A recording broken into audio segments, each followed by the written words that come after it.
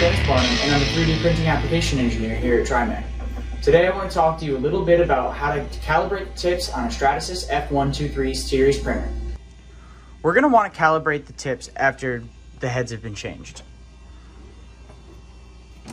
For best practices on the F123 series, it's best to have a different model head designated for each different material available.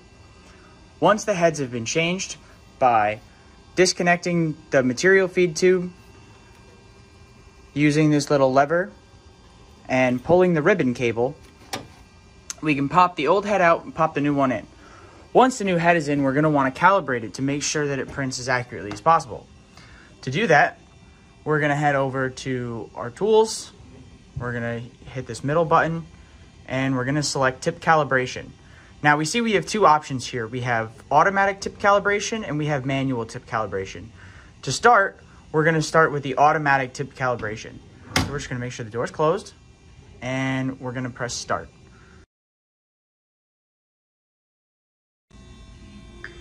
Now that our automatic tip calibration has completed, we're going to go up here and click finish, and then we're going to press manual tip calibration.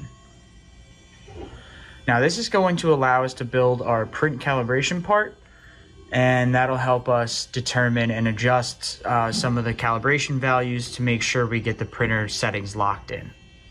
So we're going to go ahead and press start, and we're going to press print.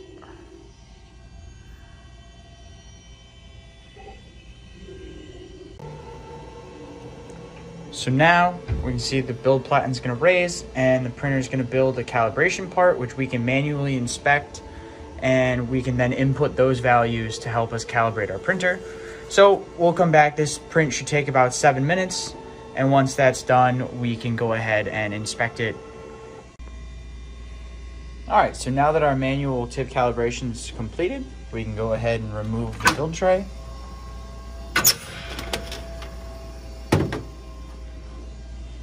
And we can take a look and inspect our calibration part.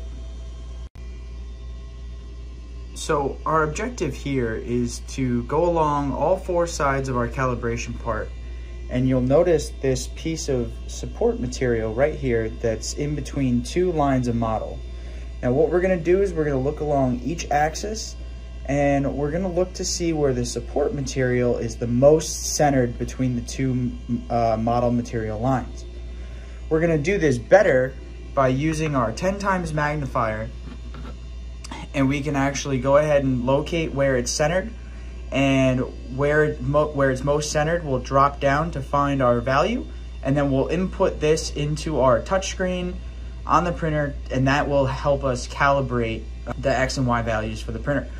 Now we're going to repeat this process along all four edges, being X1, X2, Y1, and Y2.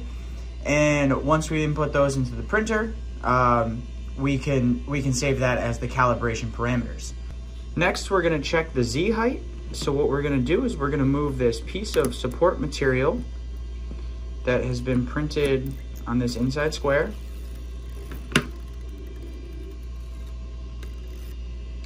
Now once that's done, we're going to take a pair of calipers and zero it. And we're just going to take measurements on each side of the support.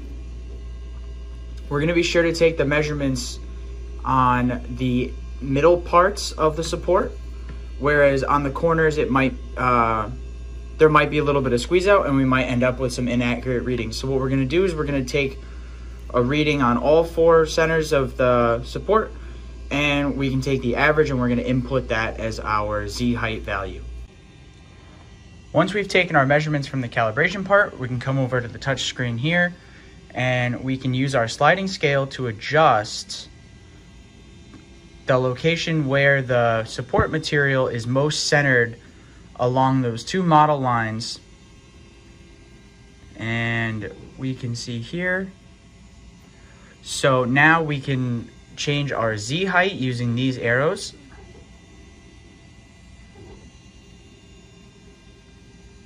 There, and we'll click apply. Now the next step, we're going to close this And just to confirm, we're going to print another calibration box. So we're just going to go back to Tip Calibration, and we're going to do another manual tip cal. And once we do that, we can go ahead and see that our calibration is correct, and then we can start printing. And as you can see here, we are perfectly 10 thou.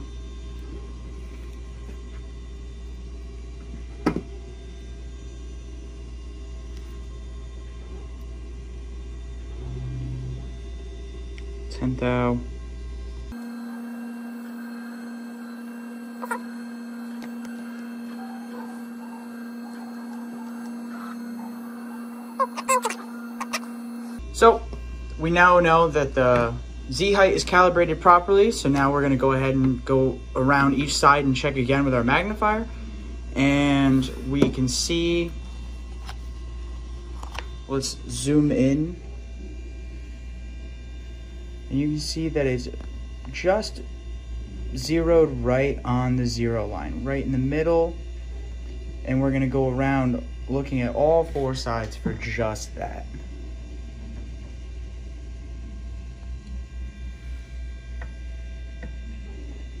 Here again. If these sides are not perfectly zeroed, go ahead and readjust those sliding scale values, and you can repeat the process until all of the sides have the support right in the middle of these 2 lines. And once you've done that, your F123 Series printer is perfectly calibrated and ready to print. Thank you all for watching. I hope you enjoyed this video on how to perform a tip calibration on a Stratasys F123 Series printer. For more information or other tips and tricks about 3D printing, don't forget to head over to trimech.com. Thanks.